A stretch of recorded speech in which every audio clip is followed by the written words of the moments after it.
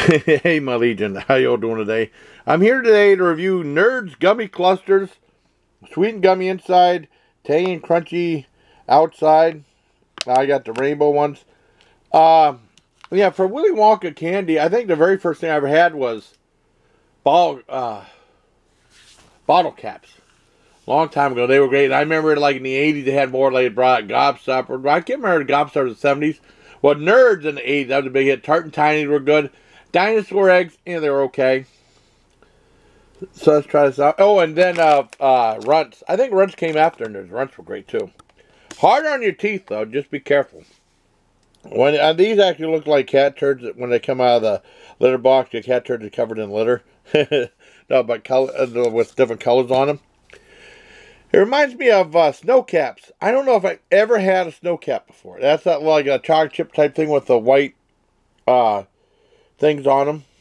I don't think I've ever had snow caps. If I see them, I'll do a review of them. I might have, but I don't remember doing a review of them. Let's go ahead and try these out. I'll try the big ones. Or these might be two stuck together.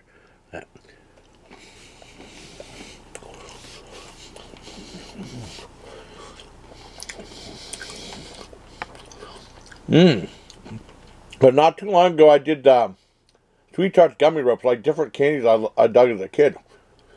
I remember a while back I did Zots. So many people never heard of Zots. Zots was awesome. These are really good.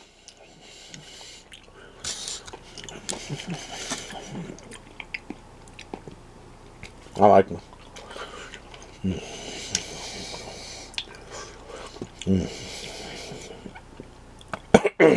I use these 8 out of 10.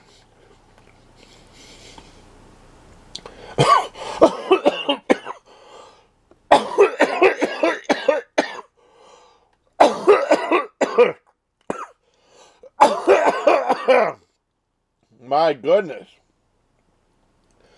I knew it was going to happen before I wrap up the video. I could edit, but I'm not going to. Jam Lab like that almost choked to death video, so this is another one. But I give the Nerds Gummy Candies an 8 out of 10. So hope you liked the video, everybody. Till next time, please take care, my Legion. Oh, God.